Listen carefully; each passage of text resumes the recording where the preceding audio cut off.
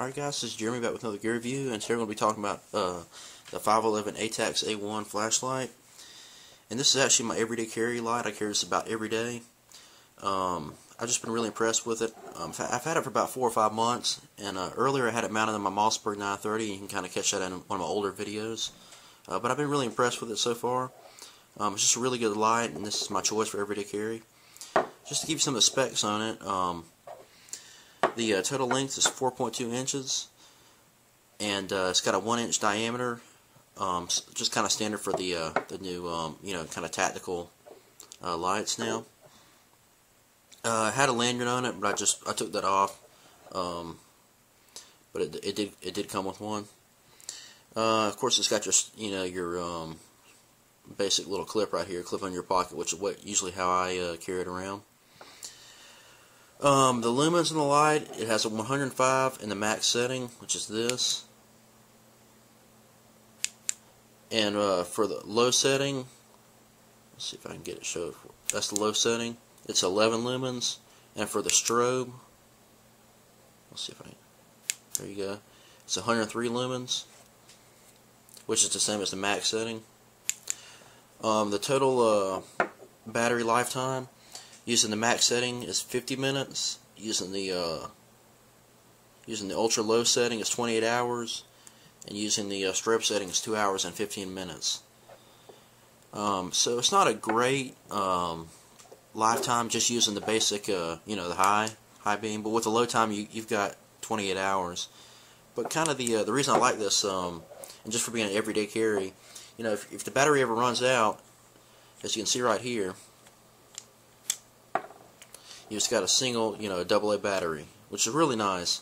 If you're at a gas station or, just driving around, it's kind of hard to find, the CR123 batteries that a lot of other flashlights use, and you can just stick one AA in there, which you can pretty much find anywhere, and, you're good to go, keep on rolling.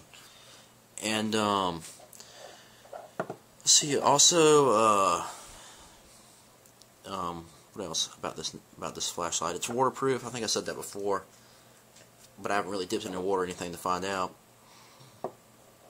Another thing I'm really impressed about is with the sturdiness of the flashlight. As you can tell, I've dropped this a little bit, and even had this attached onto a 12 gauge shotgun, and it still continues to run. That's kind of my test for flashlights. If they'll last through a day of range use with the attached to 12 gauge shotgun, they're pretty much good to go. Although some flashlights I found out haven't passed that test, and if they can't pass that test, then I don't trust it to carry it around in an everyday carry situation. Some of the other specs on the flashlight. The LED is a Cree LED right here. It's got gold-plated contacts, and oh yeah, it's made out of aluminum, aerospace grade, which I said kind of complements its sturdiness. And of course, it's got the little strike face on here, which it seems like a lot of the flashlights are doing that nowadays. And it protects the sorry about that.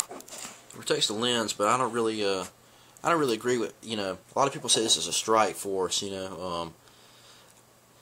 I don't really think that would knock anybody out. All it will do would, make somebody bleed, and I don't really want to, hit somebody to make them bleed, especially, for that's just going to spread diseases if they have any in the bloodstream or anything like that. But that's just my kind of thinking. A lot of the flashlights now are just coming up with these gnarled, stripe bezels right here, which is, I think it's kind of ridiculous. It's not gonna, like I said, it's not gonna really cause any kind of concussive factors. It's just gonna make somebody bleed, which is pretty ridiculous. I mean, you don't want somebody bleeding all over the place. If they have some kind of bloodborne disease, like HIV or something like that. It just doesn't make any sense to me. But it seems like most of the flashlights are kind of doing that nowadays.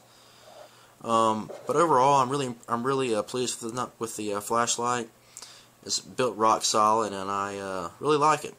Alright guys, this is Jeremy signing off. If you have any questions about this flashlight, feel free to ask. 511, everything I've got from them, I've been pretty impressed with, and just really impressed with it. Alright, this is Jeremy signing off.